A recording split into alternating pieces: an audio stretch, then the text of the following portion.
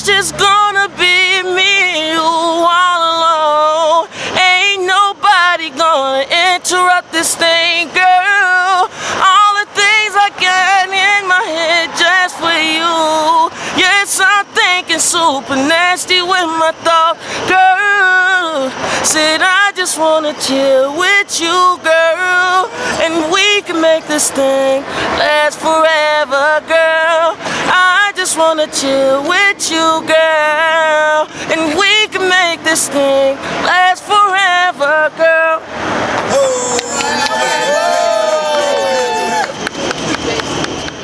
Ask the streets. Ask the streets. Ask the streets. I like that one. These niggas, they gon' hate on me. Yeah, they all gon' fake on me. They went and turned their back on me. So now I'm gon' make them believe. Yeah, I'm gon' make them believe. Yeah, I'm gon' make them believe. They went and turned their back on me. So now I'm gon' make them believe. These niggas, they gon' hate on me. Yeah, they all gon' fake on me. They went and turned their back on me. So now I'm gon' make them believe. Yeah, I'm gon' make them believe. Yeah, I'm gon' make them believe. They went and turned their back on me. So now I'm gon' make them believe. Mind on the milli, real niggas feel me, fake niggas envy. Niggas smile in my face, chill, chill, but still wanna kill me. In the streets, nigga, it's kill, kill, no joking with the semi. And the young die fast, then they ain't get a chance to see a century. They see a nigga go hard and still reject the work. I lift my head up high and let them bless the work. I sit my ass in the studio, ask them bless the church. I understand that struggle if you come from the dirt. Good family, I'm in the building with the brother Ed. What's up family? And what's the name of the school in Chicago? The Kemetic? The Kemetic Institute. The Kemetic Institute in Chicago. Yep. And so our brother gonna talk to us about some Kemet information. We're gonna get some good information from him. Yeah. I guess I got a couple questions for you. My first question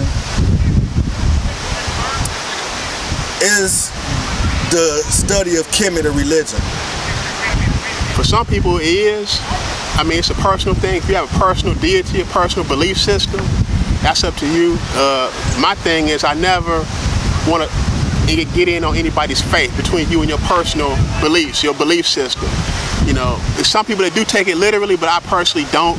You know, those deities wasn't real then, they're not real now.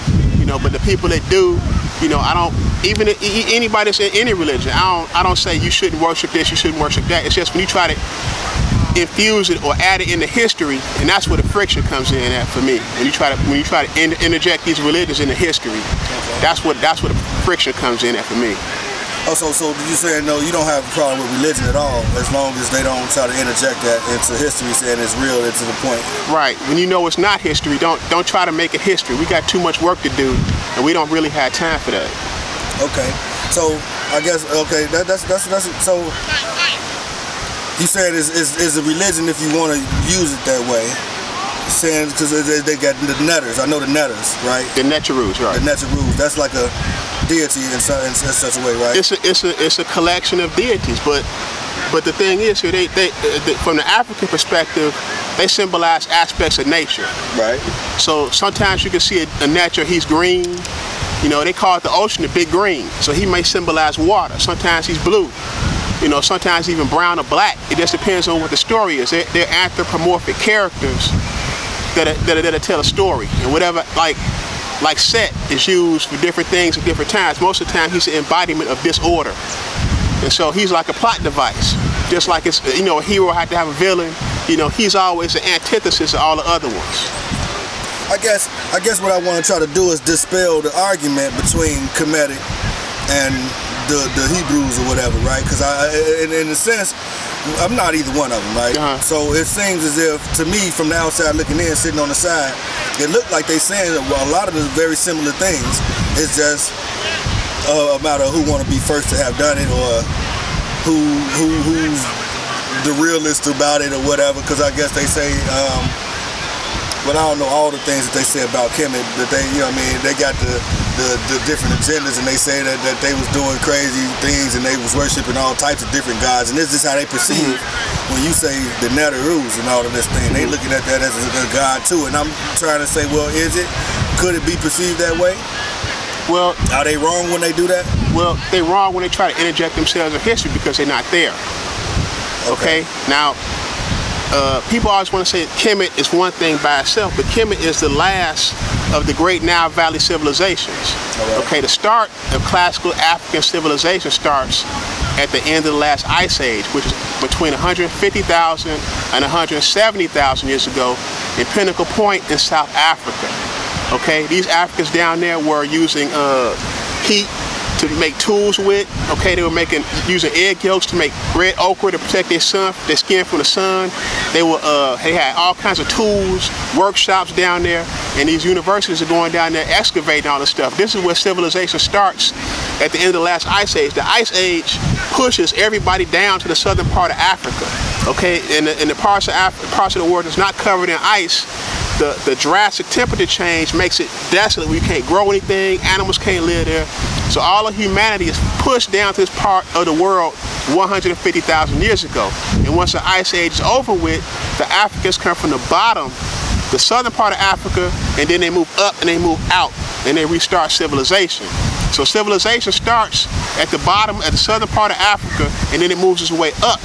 The Nile Valley River is over 4,000 miles long. It's the longest river on the planet, okay? It's like a super highway, and it flows from south to north. So if you look at the very end of Africa, what I'm telling you about, at Pinnacle Point, they have all these tools, and then as you go up in Africa, you can see the technology develop. You can see the Lubombo bone that's in the southern part of Africa that's over 60,000 years old.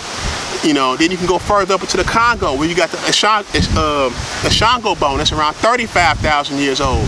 These are mathematical tools. And as you go further up the river, you can see the technology they're taking with them. So the Nile Valley in Egypt is the culmination, it's the last of the great Nile Valley civilizations. They didn't invent the pyramid or anything like that. The Africans were experimenting with the pyramids made out of silk. All the way up. And Dr. Ben talked about it, Diop talks about it, you know, but it doesn't just start in Kemet. Kemet is just the baby, it's the last one. But it's the one that we use the most because they had records that still survive today in stone, papyrus. Okay, they're the most famous ones. But it's the culmination of that. Okay, that makes a lot of sense. That make a lot of sense. So you was explaining how they started from Southern Africa and moved all the way up. And in this particular time, were there any religions in this with the people that they carry a religion with them? Is there any time? Well, religion is the origin. Any kind of spirituality. Yes, because the origin of religion, you have to explain what's going on here. You new to this planet, you don't know why the sun is in the sky. Why is the sun in the sky? You know, why does it get cold? Why does it rain? You have to assign values to that in order for you to get some kind of sense to comprehend it. Okay. But see, the thing is, though, the African was here first, before anybody else. So while they were developing these little baby steps, where they were assigning these fictitious things to forces of nature, eventually they assigned scientific values to it. Okay. And so this is the beginning of science and technology. And it's not fair for somebody to just come along 10 minutes ago and say, well, we did this or we did that, because of a religious base. That's heavy what you just said, though, right there. It sounds like you're saying that the myth evolved into the actual study, a scientific study, is what you're saying. That they labeled these Nehru's with a mythical name or identity. Well, okay, let me tell you a story. The creation story. You got Neb, Geb, and you got Shu. Okay, I might mix them up. I think Neb is the earth, and then it'll be a picture of, I don't want to pull it up, but if you get, and then Shu is air or moisture, and he breathes that, and then you got Geb, that's the dome of heaven. You can see it with stars in her body and stuff like that. This is an understanding of science here. You have the land, and then you got air in between, and then you got the heavens. Okay. That's a scientific concept. That's a scientific concept. And you assign nature rules to be those values in that concept. That's a good point. That's a really good point. Yeah. And so, you looking at something to do? Yeah, I'm trying to multitask. I'm gonna see if I can find a picture of it. I know I got it, but we can still keep talking. I don't want to break the flow. That's good. No, it ain't messing up the flow, because that's good. So I want so were there any atheist African people in the world that just like had no understanding? They didn't. Was it like how they do it today? How you got atheists who are strictly, they like any type of myth, they don't have no understanding of it. They don't want to deal with it at all. Well, were there any African civilizations like that? Well, John T. Jackson said if you went back to ancient Kemet and asked an Egyptian priest with Horus, you know, would he be able to save your soul? He said the priest would tell you, don't waste your time. Horus was never real and he never was real. Okay, you know, your spiritual value comes from yourself. Right. You know, and so as far as African spirituality, it was tied into nature. And so, like if we needed some firewood or we need to build a house out of a tree, right? We would go apologize to the tree first. Okay. Say, tree, you know what? I respect your life, you know, and I'd only be taking your life because I absolutely need to make this fire for my family, or I need to build this house. And so that's the Africanized way of spirituality. It's connected to everything. And when you look at these Abrahamic faiths, the deity is outside of everything. He exists outside of everything. He existed before anything ever existed. That's impossible. That's an un-African concept. Right. Yeah. If you have questions that you would like to ask the streets, contact us at askthestreetsmedia@gmail.com. Don't forget to subscribe. Hope you liked the video. Thanks for watching.